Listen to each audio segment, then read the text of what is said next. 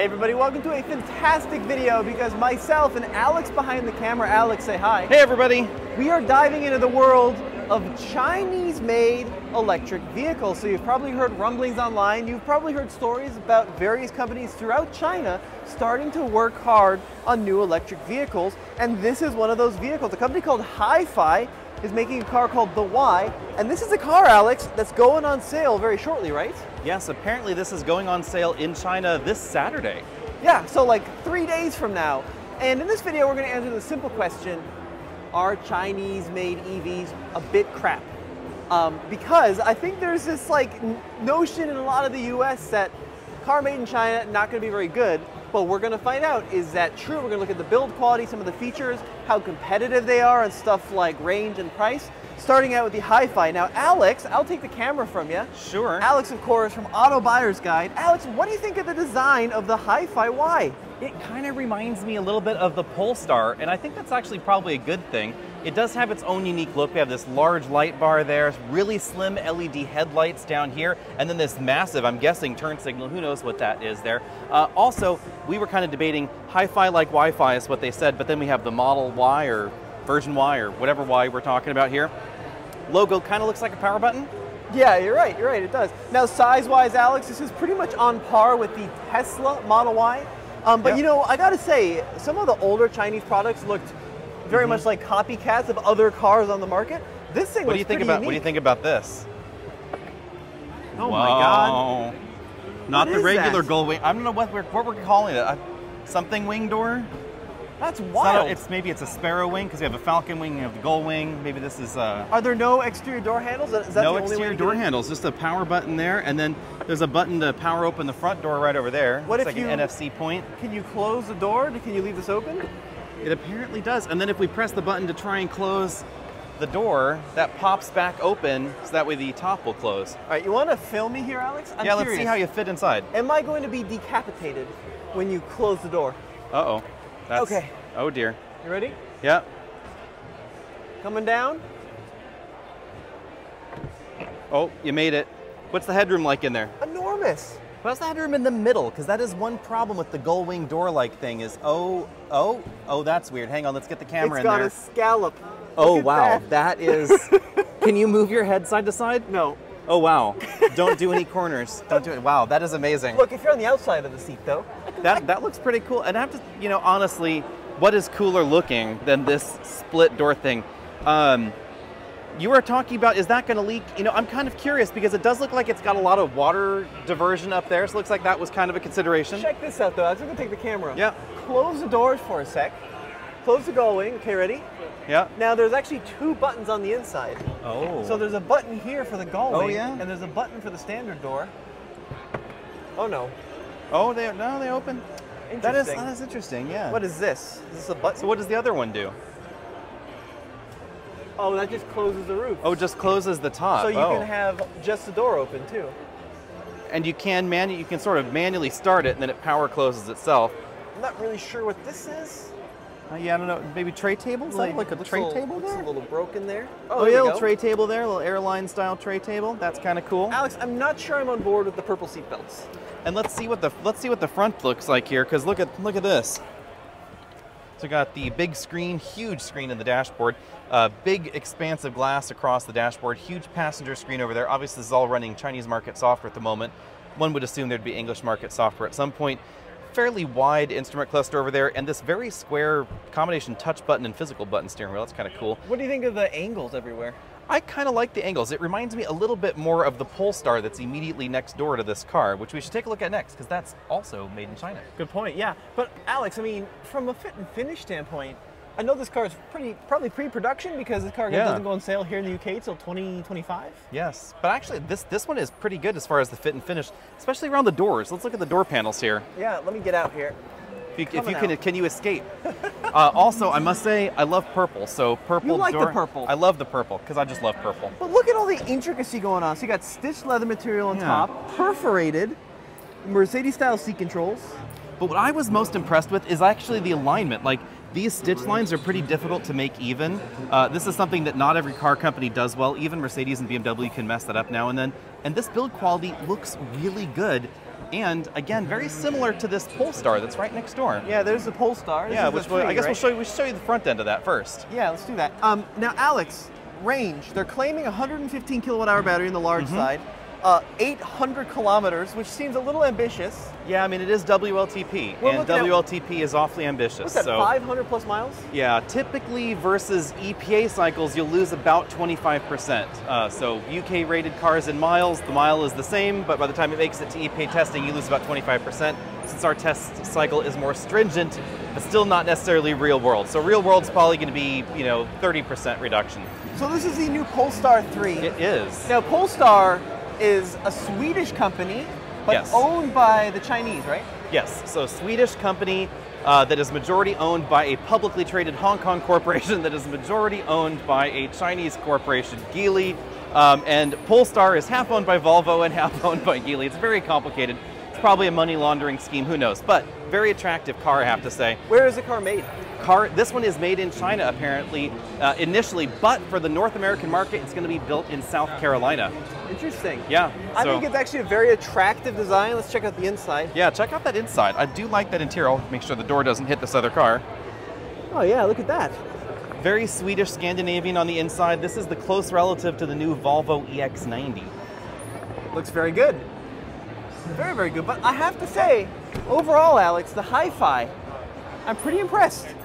Yeah, this is definitely more stylish, more adventurous on the style, whereas the Polestar is definitely more conservative, more European in terms of its style, even though, again, it's definitely a little bit adventurous for the EV segment. So we've seen the hi-fi. Pricing has not been announced. From what I've read from UK outlets, they're predicting about £75,000 starting. Yeah, definitely makes sense with that interior. But we're going to walk over here because we got a number of other Chinese-made EVs. Yeah, let's get to the funky ones. Well, let's stop at the middle one here. Oh, not the funkiest? So Renault, obviously French manufacturer. Yep. MG, you might think is an English manufacturer. It's not. It's an English logo on a really cool looking car, actually. Look at these headlights in operation. We had that other video where we showed you them during the day, but you can actually see how the light's reflecting off that pattern there, lighting up these individual little elements. That's a really cool touch. I really like that. Yeah, so if you want to see other videos, we got them over at All TFL. Alex and I are here at the Goodwood Festival of Speed, checking some stuff out. Now this is the MG4, starts at about £26,000, so right around 30 grand US. But this is the second best-selling car in the UK. Second best-selling EV. EV. I'm sorry, EV second best-selling yep. EV. You're right. And this interior, this looks much better than that MG that we were in accidentally as a rental car for like a hot second. Yeah, I mean honestly, like the software looks not too bad, maybe a little slow. A little slow, yeah. The graphics are not horrible, and it's got Apple CarPlay, a wireless Android Auto, I think, as well. You got buttons there for volume, and then your drive selector here. Teeny tiny little instrument cluster, very cute. Predicting 250 miles of range, and this, by the way, is a rear-wheel drive platform. Yes, so rear-wheel drive or all-wheel drive, and you can get a performance model too. 0 to 60, what'd they say, like 3-something seconds? Something like that. Yeah, pretty quick. Okay, we got one more to show you, though. So next up, Alex, we're taking a look here at the NIO ET5. Now, is this ET5 home? ET5 home. NIO is a Chinese manufacturer that's been producing vehicles for a while.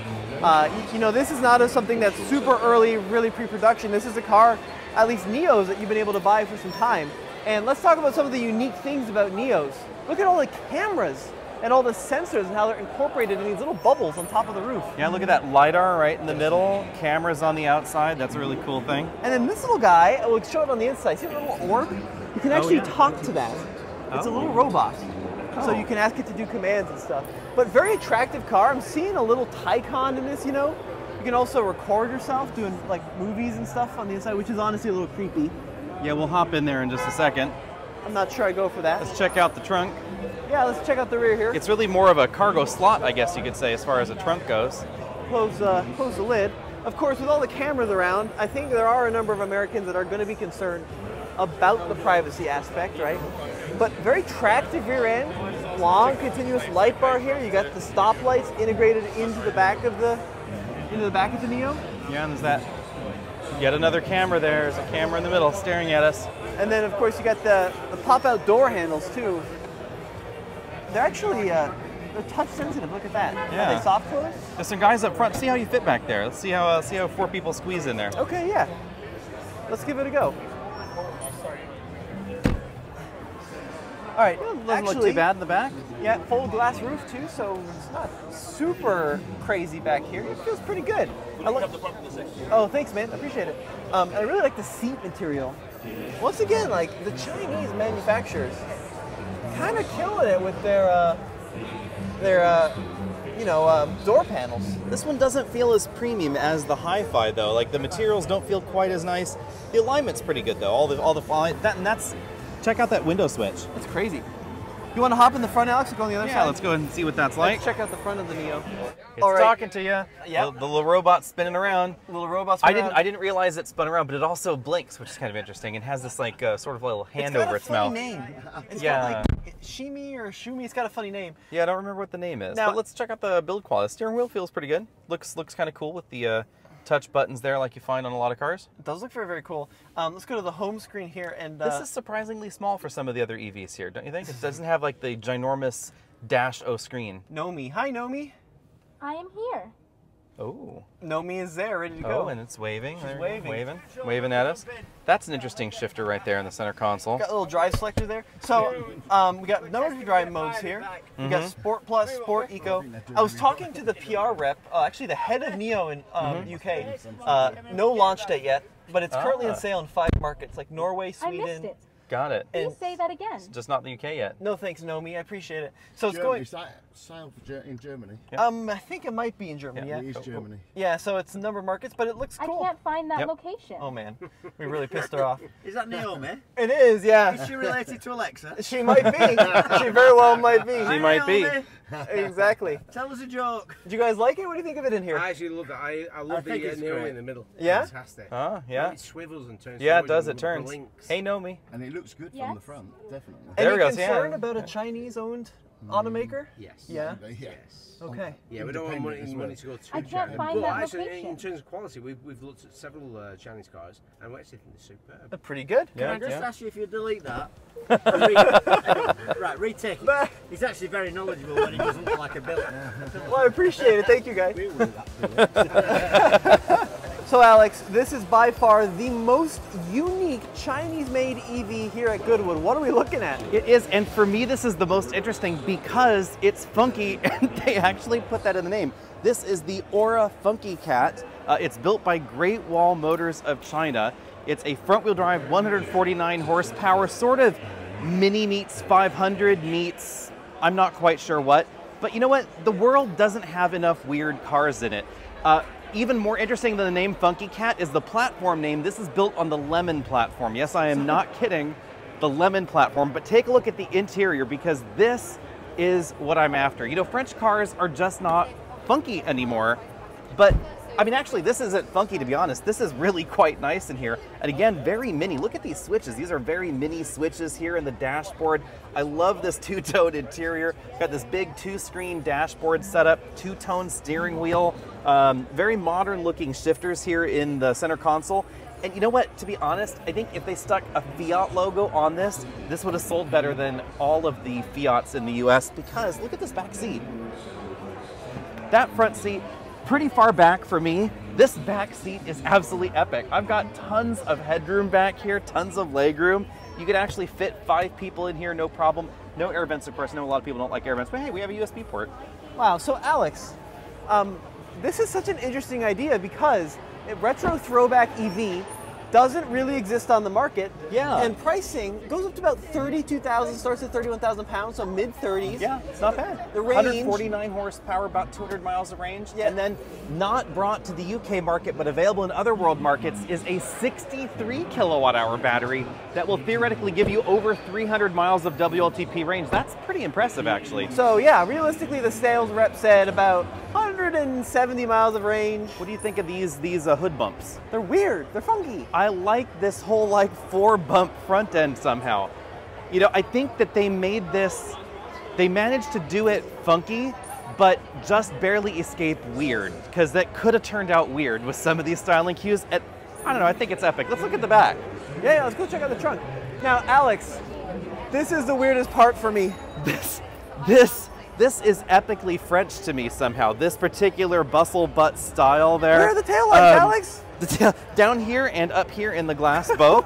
Let's pop the back and see what the boot looks like. High Since we're liftover height. in England, we got to call it a boot. What's on? Oh, hey, there's actually storage under there. Look at that. You get your little level 1, 2 connector your there. big level 1 connector there. I mean, Alex, right?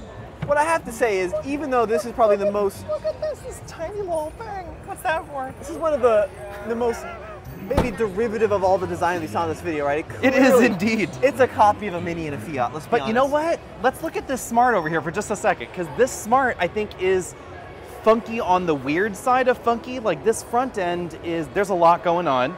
And then if we come around to the side, this gives me kind of a hearse vibe. Like a Landau top in a bad way back here. And there's it straight has Mercedes a with very taillights. similar kind of bustle butt kind of thing, only not as well integrated, I think, as the Funky Cat. You want to So hold this? I want to show talk them- about funky. Look at the infotainment though in the Smart. I mean, That is fantastic. look how berserk this is with this like little planet thing. If you go to the, where's the climate control?